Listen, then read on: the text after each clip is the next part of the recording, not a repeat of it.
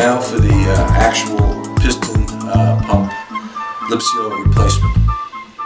We have removed the pump head from the drive, and now we are going to remove the gland nut by unscrewing the cap.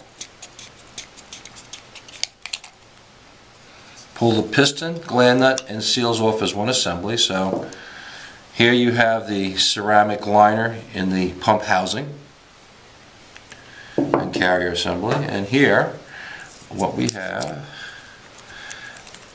is the piston. I'm going to separate these seals a little for you so you can see the directions of the lips.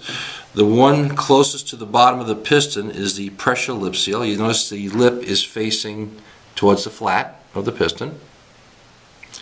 The next lip seal is the atmospheric lip seal, and that's facing up towards the gland washer or the gland nut drive support and pin. Then you have your gland washer, gland nut on your piston.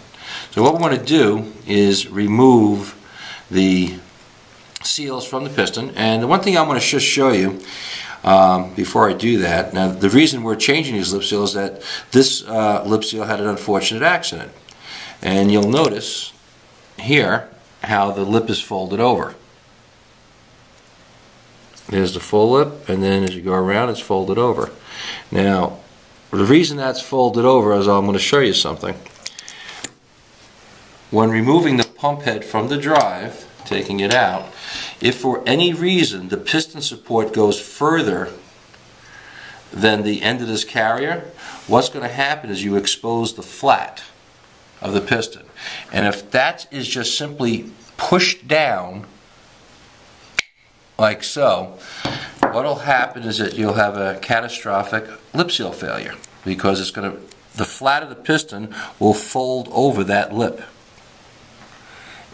And worst case scenario, we'll bring the material down in between the piston OD, liner ID, and then you could have a jam, you could have a leak with the pump. That's because the lip is not wiping the seal as it's supposed to. You can have a leak of atmospheric air or gas coming into the pump. So these are the things you must keep in mind. Whenever handling the pump head, you must never have the support, the top of the piston, ever exceeding beyond the end of the carrier.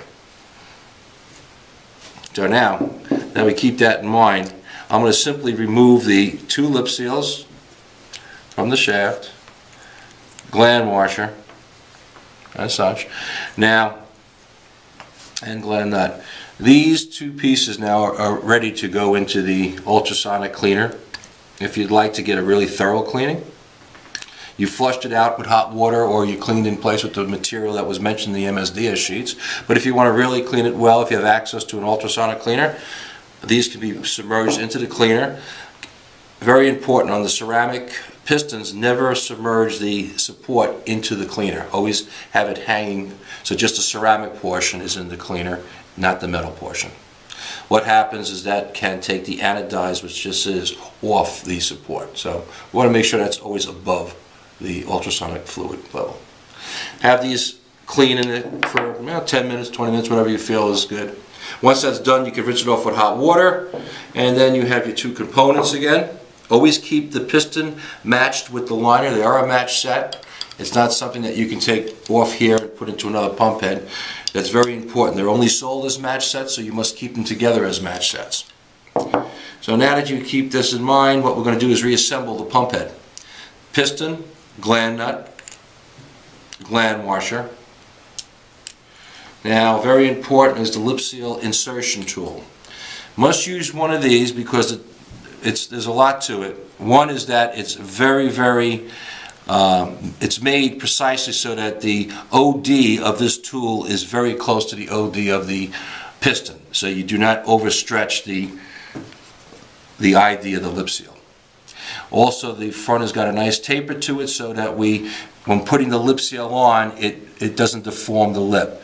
Now, for the atmospheric lip seal, after we put the gland washer on and such, real simply, we're just going to, I'm a righty, so I'm going to hold this in my right hand. I'm going to take the lip facing away from the gland nut, so the lip is now facing up the same direction as this taper.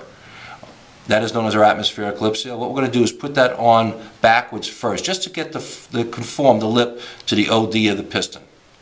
So I'm going to take this and turn it as I push this down.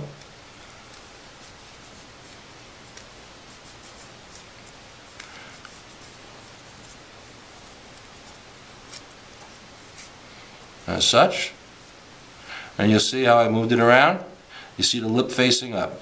Now we're going to remove the lip, holding down the support or the tool.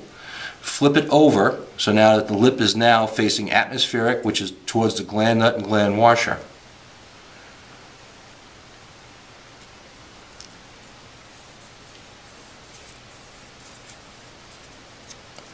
As you can see, there is no break in the seal, and very important too with this tool, because the flat is very sharp, which I'll remove here, you can see it's very sharp, that can put little cuts into the lip seal which will prematurely wear your lip before you even get started. So that's why that tool is very important. Then you just simply push it down past the tool and underneath the gland nut. The next seal is your pressure seal. That is just simply going to go on in the direction it's supposed to go on, in towards the liner, the way the tip is facing, and just same thing.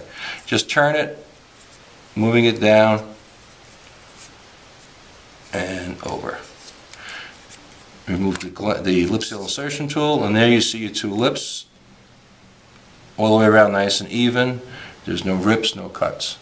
At that point, you don't want to touch the surface of the piston. You really want to just take this and insert it into your housing of the body assembly, which will contain your liner and the rest of your pump head drive, your pump head module. Simply install that straight. Do not force the piston to go into the housing. It's very important because there's a very tight tolerance in this and you don't want to break or chip the ceramic. Simply insert like so. Then you tighten up your gland nut.